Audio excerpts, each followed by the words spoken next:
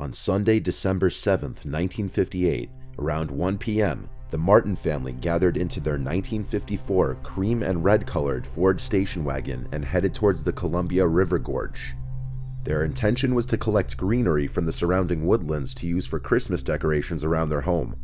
3 hours later, the family stopped at a gas station in the city of Cascade Locks, 40 miles from their home, where they ate at Paradise Snack Bar in the city of Hood River, 20 miles further from Cascade Locks. So at this point, they were about 60 miles from home. Their waitress at Paradise Snack Bar confirmed that all appeared normal with the family, and they left the restaurant around 5 p.m., which was already found weird by many, as Ken Martin was known to avoid driving at night due to his eyesight. This was the last time any sightings of the Martin family could be verified. On December 9th, Ken's boss reported him missing, as he had not shown up to work, something that was extremely out of character for him. That same night at around 11 p.m., police arrived at the home of the Martin family. There were no signs of a break-in or foul play. There were dishes still in the sink, and a load of clothing was still in the washing machine, and a Santa Claus outfit from a Christmas party was even still laid out on a bed. Wherever the Martins had gone, they clearly intended to come back. Within days, their disappearance was all over the papers, and as many as 5 different police agencies all launched separate investigations to find the family. Police were able to verify that the family stopped at the gas station and the restaurant, but after that, they were at a loss for where the family could have gone.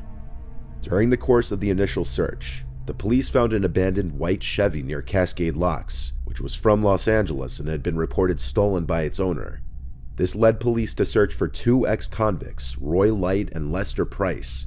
There was some suspicion that the two may have been involved in the disappearance of the Martins, as the owner of the Paradise Snack Bar told the police that they were at the restaurant at the same time as the Martin family, leaving shortly after the Martins, but without substantial proof to connect them to the disappearance. They were never questioned. Strangely, days after their disappearance, police would continue to get calls reporting sightings of the Martins from all over the area. Several alleged witnesses claimed to see the Martins or people matching their description in other parts of Oregon, Iowa, and even Montana, but none of these sightings could be verified. 2 witnesses claimed to see the Martin station wagon around dusk parked under the Bridge of the Gods in Cascade Locks with 2 men standing next to the vehicle and speaking to the passengers inside, though this couldn't be verified. But if it was true, this was the last known time they were seen alive. Many came to believe that they had accidentally driven into the Columbia River. Pretty soon though, a very important discovery in the investigation was made, when tire tracks were found leading to a cliff above the river, and cream-colored paint chips, consistent with the color of the Martin station wagon, were found on the rocks below. The location of the tracks suggested that an accident was unlikely, as the spot was not close to the road. Efforts to search this portion of the river, though, proved fruitless when 2 police officers shot down the idea, claiming it was too dangerous and that no divers should be sent down there, even though Detective Walter Gravin was told by 2 professional divers that this would be a good place to dive, and anyone who knows how to dive would have no trouble in this area. In the early morning of May 2nd, 1959, a fisherman and his wife reported something strange floating downstream near the Bonneville Dam in the Columbia River Gorge near Portland, Oregon. To them, it appeared to be 2 bodies, and unfortunately they were right. The following day, one of the bodies was found on the north bank of the Columbia River, and the next morning, the second body was recovered. They belonged to Susan and Virginia Martin, ages 11 and 13. Though the official cause of death for both girls was determined to be drowning, a technician reportedly spotted what he believed to be bullet wounds in each of their heads, and informed Dr. Waterman, the medical examiner. In his report, however, Waterman stated that no such injuries were found. Likewise, no police reports or newspaper articles from the time indicated that any signs of foul play were present. The examination also revealed that both Virginia and Susan had eaten burgers and fries within 2 hours of their deaths, consistent with the testimony of the waitress from Paradise Snack Bar. Dr. Waterman claimed to have received several threatening phone calls after the bodies had been discovered. Each time, the voice of what sounded like a young man warned Dr. Waterman that he would be harmed should any of the other missing Martins be identified. But there was actually one surviving member of the Martin family, Donald Martin. Donald had a strained relationship with his family due to him possibly being gay and having been caught with a man in the home by his parents. He never came out to aid in the search for his parents and sisters, claiming that his Aunt Charlotte had encouraged him to stay put in New York. However, Charlotte refuted this claim, stating that she didn't understand why Donald hadn't traveled to Oregon to help look for his family. Donald also didn't attend the memorial services for either of his sisters, claiming to have gotten the dates mixed up. As the only surviving family member, Donald was the sole beneficiary of the Martin estate, totaling around $36,000 at the time. 4 years earlier, Donald had been fired from his job at the Meyer and Frank, a department store in Portland. He had been fired for stealing over $2,000 worth of merchandise. One theory suggests that Donald had some involvement in the disappearance of his family, not just because of his poor relationship with his family. No, there was something much worse that came up. A .38 automatic pistol covered in blood was discovered under a rock near Cascade Locks in January 1959. A single spent bullet was found in the chamber of the gun. Bizarrely, the weapon was never processed as evidence and was later cleaned and returned to the man who found it. When investigators traced the gun's serial number, they learned it was one of the items Donald Martin was accused of stealing from Meyer and Frank back in 1954. Despite this, Donald was never outwardly accused of having any involvement in the disappearances. To this day, Ken, Barbara, and Barbie Martin's bodies remain unfound, along with their vehicle. The next case is much more modern, and follows a young girl named Kanika Jenkins. On September 8, 2007, Kanika told her mother she was going out with some friends. She lied and said they were going bowling and then to see a movie to celebrate her getting a job at a nursing home. Kanika borrowed her mother Teresa's car and left the house around 11 p.m. That was the last time Teresa saw her daughter alive. Kanika was born on May 27, 1998, in Chicago. She was a smart and responsible girl with a bright future according to friends and family, and she had a very good relationship with her mother. The night in question, Kanika and her 3 friends actually went to a party on the 9th floor of the Crowne Plaza Chicago O'Hare Hotel in Rosemont, Illinois.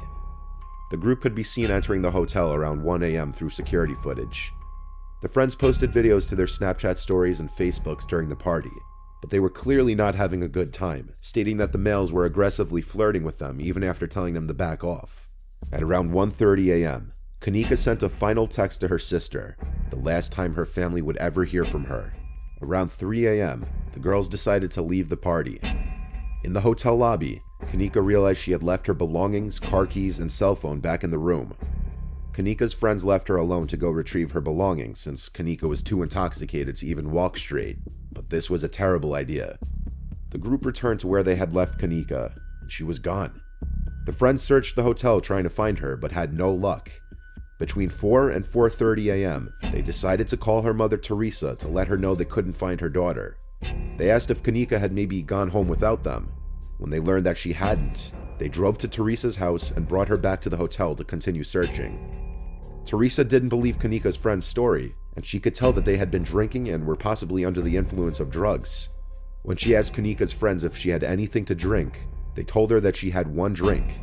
Kanika's mother grew extra worried because she knew Kanika couldn't handle alcohol, and even a single drink would be too much for her. She asked the hotel's front desk for help, but they refused. She requested to see the security footage, or for a security officer to look at it to figure out where her daughter had gone, but they told her only the police could look at the tapes.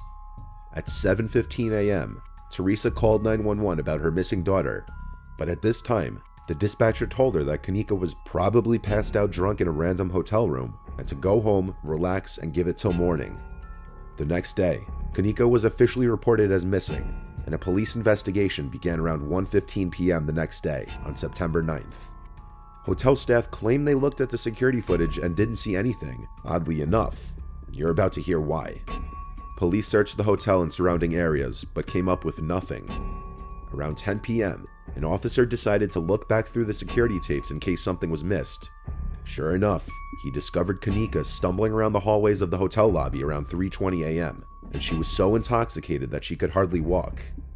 After this, the police sent out a second search team to follow her last known steps. After stumbling her way through multiple floors and hallways, Kanika found her way to a kitchen that was under renovation and not in use. The last known footage shows her walking through this kitchen back towards the freezer. This freezer had a cooler in front, with a second door leading to the freezer area. The video does not show her walking into the freezer, but it's speculated she opened the door, walked in, and never came out. Police found her frozen solid dead body inside of the freezer. Others speculate that the hotel had something to do with her death, and that her placement in the freezer is a cover-up.